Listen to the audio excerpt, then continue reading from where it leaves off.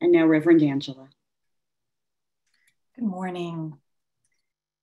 So this is one of my favorite parts of the service where we can join together in sacred meditative prayer. So as I begin to adjust the music, I invite you to begin focusing in on your breath and getting comfortable right where you are.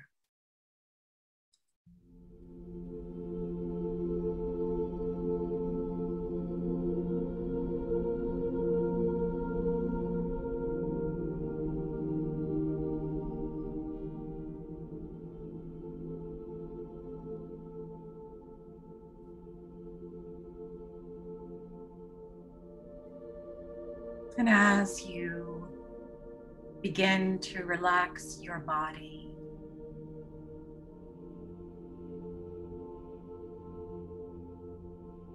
allow your breath to grow deep and slow.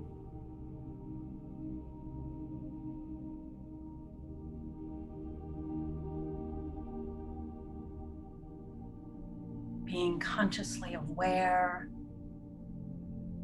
of the precious breath of your being.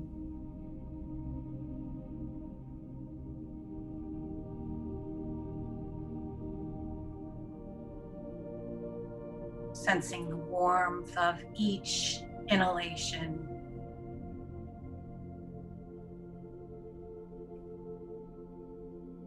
and the peace of each exhalation.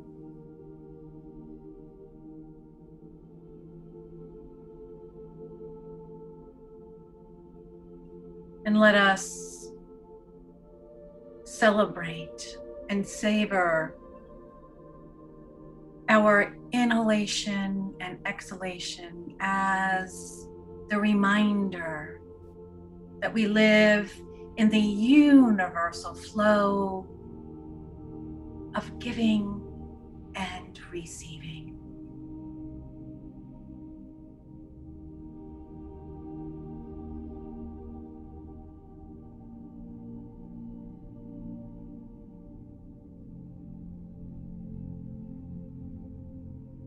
I am the receiver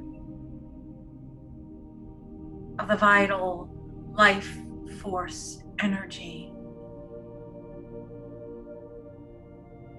I move and breathe and have my beingness in the field of pure potential.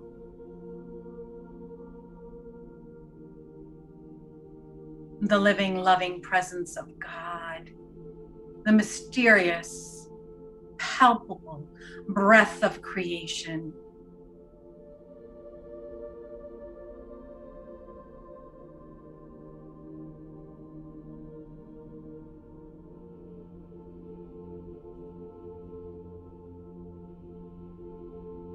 And so as I am the receiver of life, let me go forth this day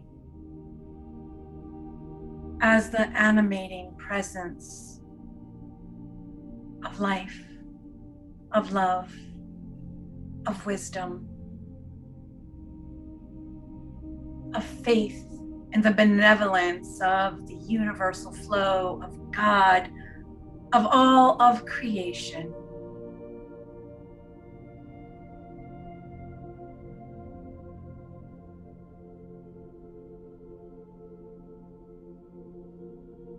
And so let us center ourselves in the prayer of loving kindness.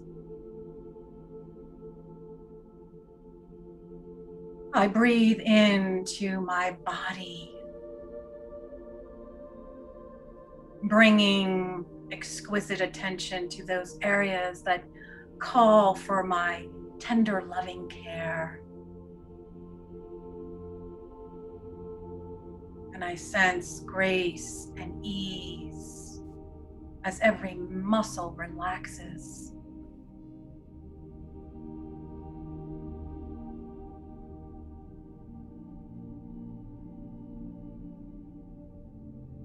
And with reverence, I pray for myself. May I be filled with loving kindness.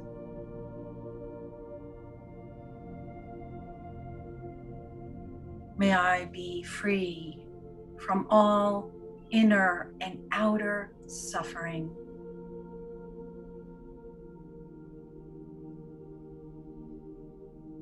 May I be well in body, mind, emotion, and spirit. And oh, may I be at peace and ease and be filled with the joy of my being.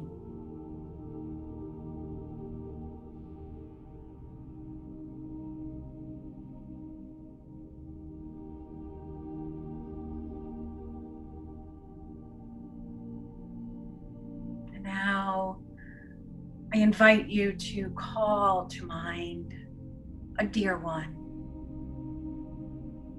or dear ones, an individual or individuals in your life that you feel called to share the prayer of loving kindness to. Sense them alive within your heart as you breathe fully from that deep well of love, as you affirm these words. May you be filled with living, loving kindness. May you be free from all pain and suffering. And may you be well in body, mind, emotion, and spirit.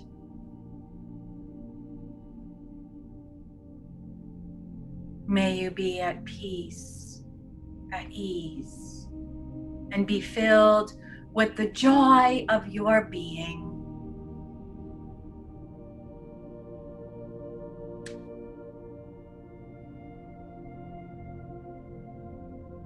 As you allow the expansiveness of divine love to open you, as it radiates out beyond your resonant field, let us hold all those on Unity by the Shore's prayer list in living, loving prayer as we extend to them loving kindness. May you be filled with loving kindness. May you be free from all inner and outer suffering. May you be well in body, mind, emotion, and spirit. May you be at peace, at ease, and be filled with the joy of your being.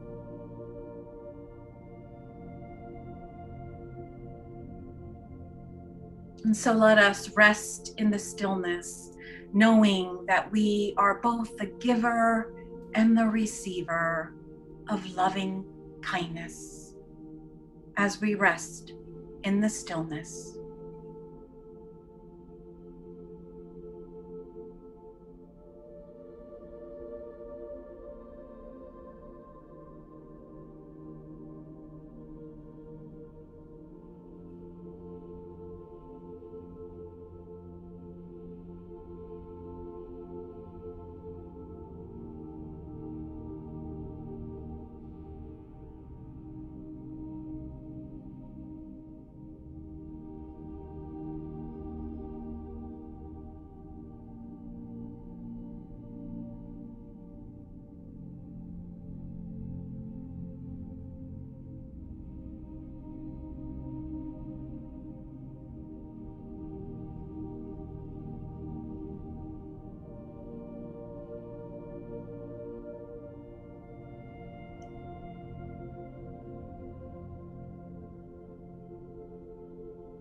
I bring my awareness back to the inhalation and exhalation of my breath,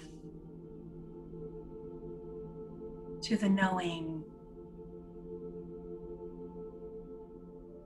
that ebb and flow of life is the beauty and bounty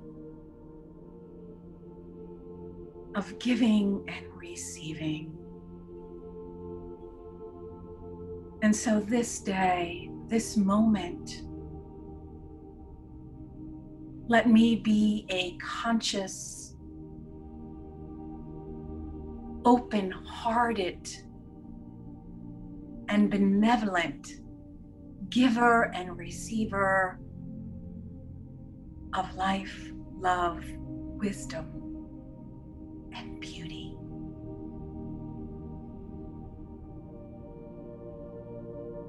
Let us take a deep breath in and out. Rub both of your hands on the top of your legs, sensing the chair, the bed, the recliner beneath you.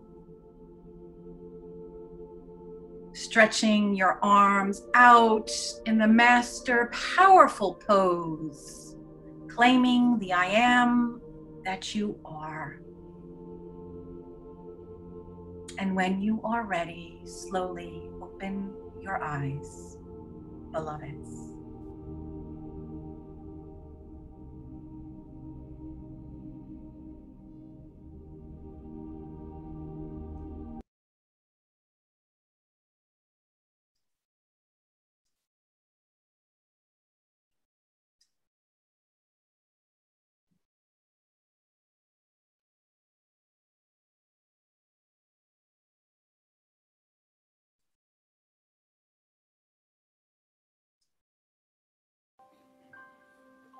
Gratitude before me, gratitude behind me, gratitude to the left of me, gratitude to the right of me, gratitude above me, gratitude below me, gratitude within me, gratitude all around me, and I'm so grateful.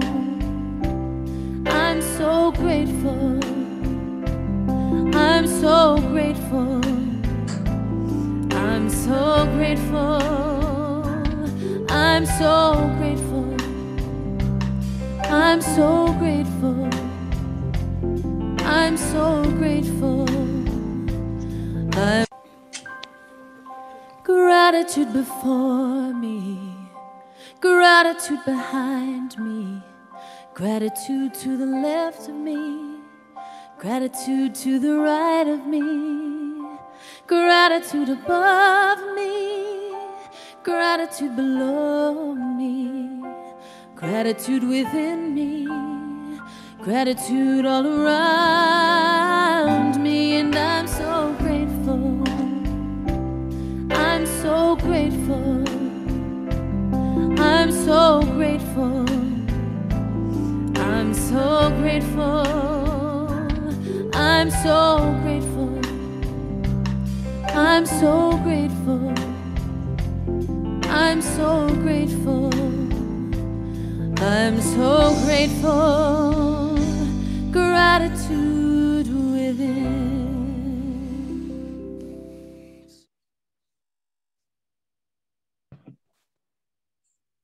Good morning, and I am just going to take a moment to fix my screen. I'm having some computer difficulties, so I apologize.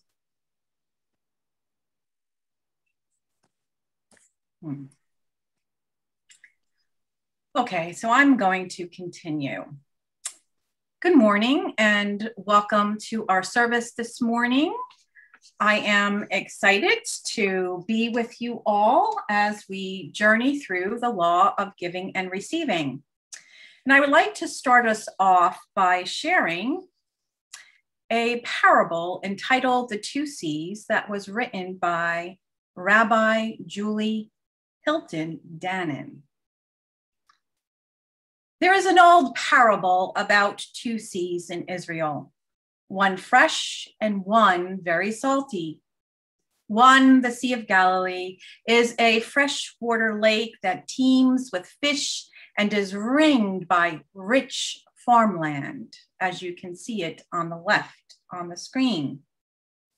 The second, on the right, the Dead Sea, is 10 times saltier than the ocean. It is so salty that only bacteria and microbial fungi can survive in its waters. It is ringed with salt formations and is surrounded by barren desert. An old legend explains that both of these seas, which are actually lakes, receive their water from the Jordan River. The Sea of Galilee is vibrant and alive, while the Dead Sea, at its lowest altitude on planet Earth, has no outlet for its water. The Sea of Galilee flows outward into the Jordan River, contributing some water from local springs as well, while the Dead Sea can only receive and does not flow outward. The Musar, Jewish ethical teaching to be derived, is that those who give flourish, while those who keep everything for themselves dry up and wither.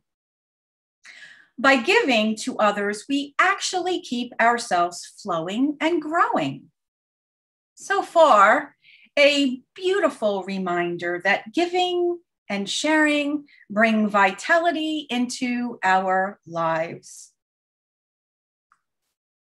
But I don't think the story should end there. This legend, lovely as it is, reinforces the idea that giving is good, but receiving is inherently selfish. Such an understanding is too simplistic and even dangerous. A few years ago, when my husband was hospitalized after a serious stroke, dozens of human angels, mostly from our family and synagogue, surrounded us with the support of love and with kindness and with good deeds of all kinds. At the inpatient rehab that my husband was being cared for, I saw many patients sitting by themselves at mealtime, while my husband had homemade food at each meal and a large group of caring people from our Jewish community supporting us at every turn. Our family and friends were giving, and I am sure that the flow of their giving increased their own sense of vitality and connection. One who by nature and profession is a giver can find it desperately hard to change roles and receive from others, and even harder to ask for help. My daughter cautioned me that if I refused to receive help at that time, I would be stopping the cycle of giving and preventing others from doing good. Indeed, Kabbalah, the Jewish mystical tradition, teaches that the universe exists only because of the interplay of giving and receiving. By giving, we receive. By receiving appropriately, with an open and gracious heart, we give. It really doesn't matter which side of the equation we are on. The mitzvah, or good deed, can only happen if one person is ready to give and the other ready to receive. In fact, the very word Kabbalah means receiving. After Abraham's stroke, I read an insightful book by the spiritual teacher Ram Dass. Ram Dass himself suffered a massive stroke years ago. He too was a giver, always asking how he could serve others and not how they could give to him. But as he healed, Ram Dass discovered that the role of receiver is just as important as of that of the giver, because it enables another person to give and thus allows the flow to continue. Ram Dass wrote, "When we look at incarnation from the soul view, we see that our human interactions aren't just about caregiving or care receiving. They're about mirroring each other's heart." Very beautiful parable. And as we can see from the parable of the two seas, we may be reminded and inspired to be gracious givers and to be conscious of how we are giving in our lives. From what place in consciousness do we flow, so to speak? And also, as we listen to Rabbi Julie's story, along with hearing the Kabbalah's mystical teaching about giving and receiving, and the story of Ram Dass, we are also reminded how equally important it is to not just be an open-hearted and gracious giver, but to be that open-hearted and gracious receiver as well. Some of us do better with the giving side, and some of us do better with the receiving side, but nevertheless, we are reminded they are both equally important as we flow in life, as we find out that they are actually one and the same.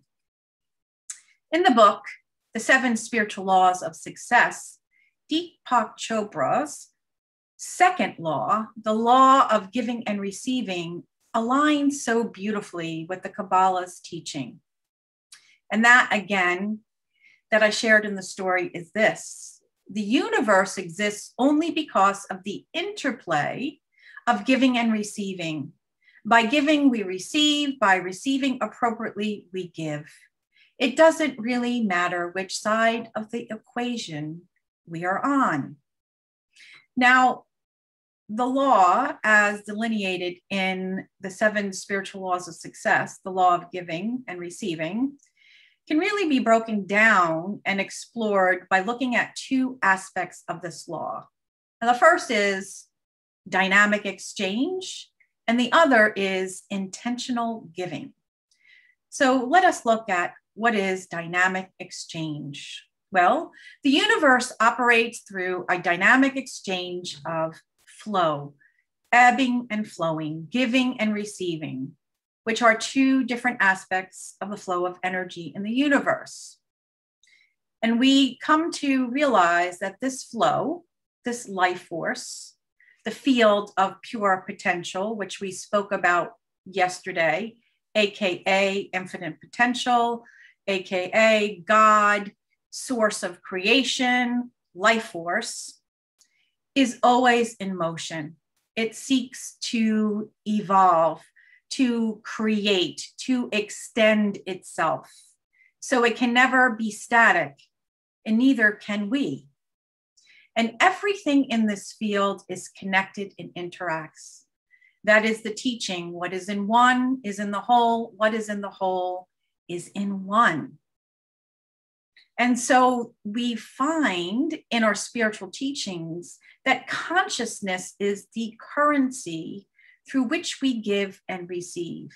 And the word currency we can think of as money, but currency actually means flow. So let us take a look again and remind ourselves, what is consciousness? Consciousness is what we animate, what we hold, what we give life to in our thoughts, in our beliefs, our emotions, the words we energize and animate into expression, and the actions that we take in our lives. And so it is this conscious currency, the animation of our thoughts, emotions, and words and actions that radiate not only in our own beingness and affect our lives, our health, our emotions, our state of awareness, but they also radiate out into the field because we are vibrational beings. Everything that is in expression in life carries vibration, therefore is a creator of energy of that which it sends out to the field. And so what we radiate out through our consciousness is sent out. What is in one is in the whole, and what is in the whole is in the one. And so what happens is the field mirrors back. So what we are operating in is what we are receiving, what we are energizing, thereby it is one and the same what we are receiving. Now, a lot of times when we look at the word mirror, some people will say, well, today I was like, so many angry drivers were on the road, and I don't know, like it was like, is there something going on? Is there a full moon? Like, is it crazy out there? And then it's like, well, that mirroring, like, I don't think I'm an angry person. So it may not be like the tit for tat, but what is being mirrored, that is that something energetically within you, in thought, in conscious emotion, and in action, in word, is desiring to be brought back into wholeness. So whatever this that is being mirrored is the receiving of, oh my gosh, this is a call for me to go within and see what this is about, to see what this is that is wanting to be healed within me. So I am receiver of that gift, if we can look at it this way. Matthew Kahn says, everything is here to help us. Sometimes when the energy and the vibration of something like dis-ease or anger comes at us, or is the experience that we are in, we don't always like say, oh, good, this is here to help me. But if we take that deep breath and know that as I center myself in consciousness into that place of being willing to be open to that flow. So whatever I am experiencing, I happen to be with someone. I was a passenger in the car who was finding it to, well, anyway, let's just say was taking personally the drivers on the road, and I could feel myself like taking it personally and like wanting to give this person a lecture about how they should be, what they send out. And I'm like, hello, you're standing in judgment right now. Let's not worry about the person that is next to you. Like, let's work. And then this word came up, be the antidote, be the giver, the antidote of that which you seek. So, which brings us to the second part of the law of giving and receiving, is to give that which we seek. Be the antidote to that which we are desiring or experiencing in our lives. And so that is what I call intentional giving. And Deepak Chopra says, through your willingness to give that which you seek, it is that how we keep the abundance of the universe circulating in our lives. So if we are desiring love in our lives, how can we show up as a loving presence to others, to all those that we come in contact with? If we are seeking to be seen and heard, how are you showing up to be that presence who holds sacred space and does deep listening and creates a space of empathy and expression. If we are desiring more material abundance in our lives, we show up as that generous giver of that which we desire. And it is maybe helping somebody find a job, obtain material success in their own life. This learn to give that which you seek is also something that was taught by the master teacher, Jesus. And it appears in Luke chapter 6, verse 38. Give, and it will be given to you. A good measure, pressed down, shaken together, running over, will be put into your lap. For the measure you give will be the measure you get back. This is probably one of a common scripture passage that many are familiar with, especially if you have taken a prosperity class of any kind. And so what it's been typically used to refer to when we see measure you get back is literally like measure, meaning the amount of money or material goods. When we take it from that physical, literal sense, many times it has been interpreted to that. The amount of money I get back. The amount that if I tithe 10% and give this amount, then I will receive tenfold abundance of money in my life. I'm not saying that that is not part of it, because giving, whether it's money or anything else, is that flow. But what Jesus was really referring to when he said the measure, right, is consciousness, the measure of consciousness,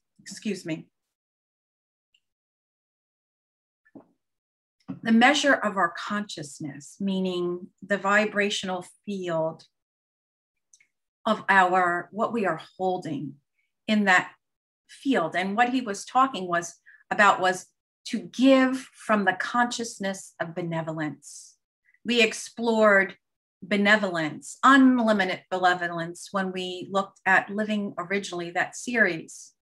And so benevolence means I align myself to be a giver from this consciousness of appreciation, from the consciousness of kindness, from the consciousness of desiring to be the generous giver that I am.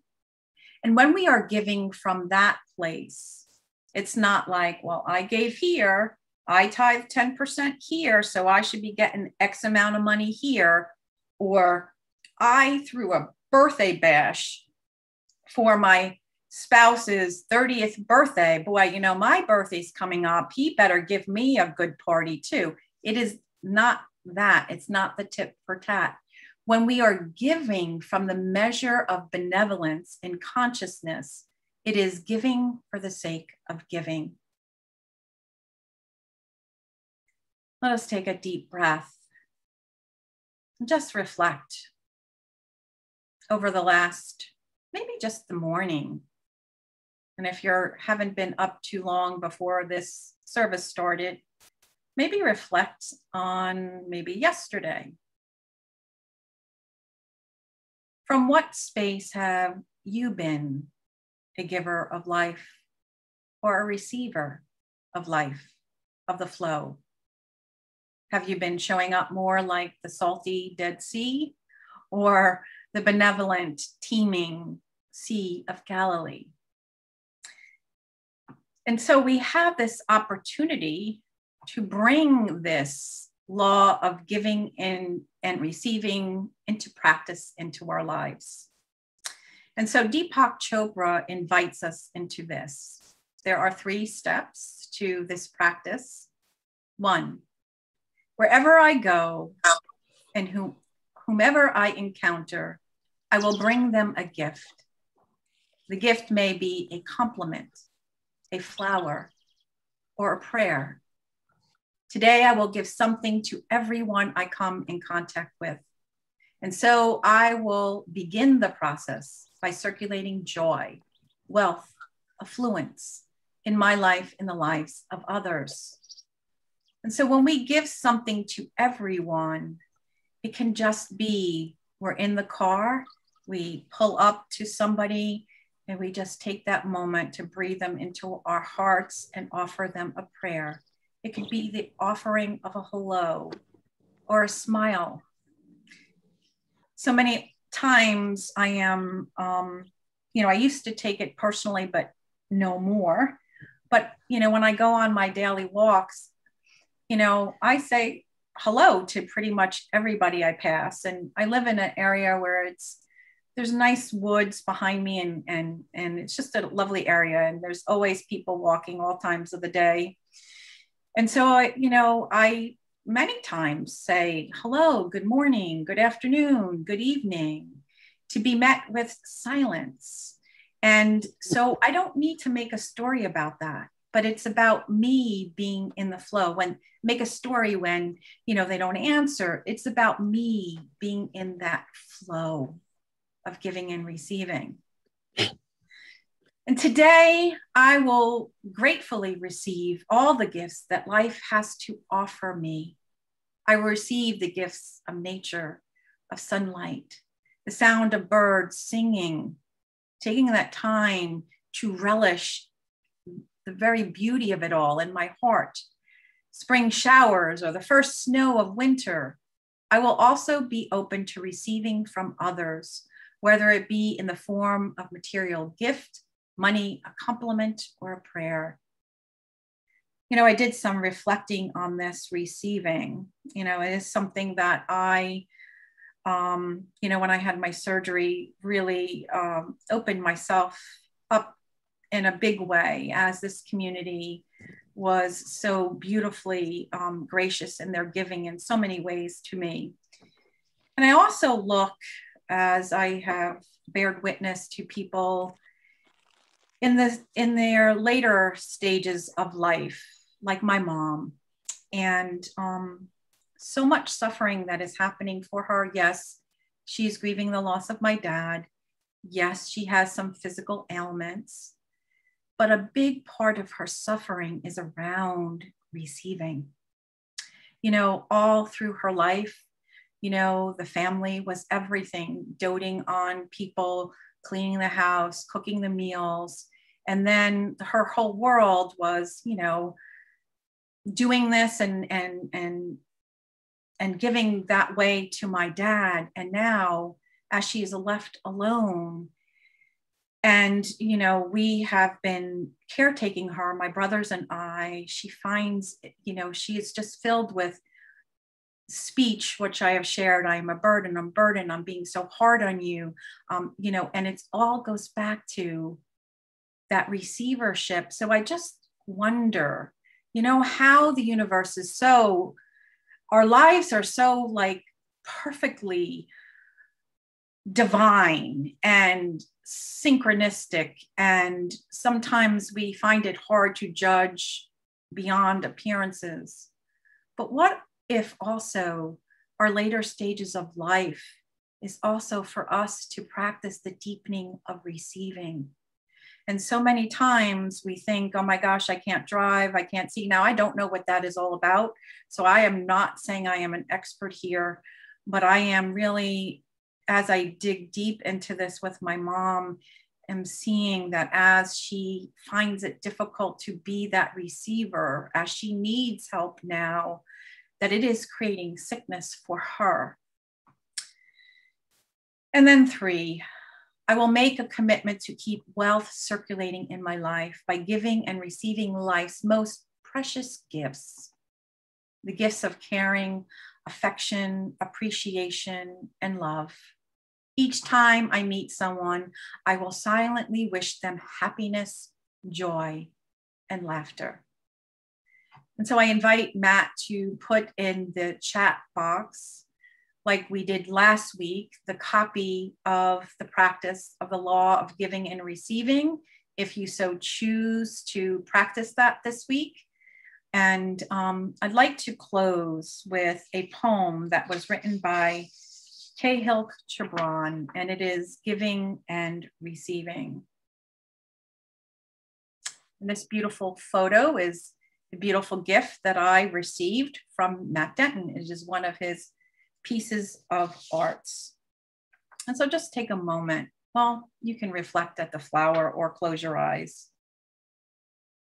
Go to your fields and your gardens, and you shall learn that it is the pleasure of the bee to gather honey of the flower. But it is also the pleasure of the flower to yield its honey to the bee. For the bee, a flower is a fountain of life, and to the flower, a bee is a messenger of love.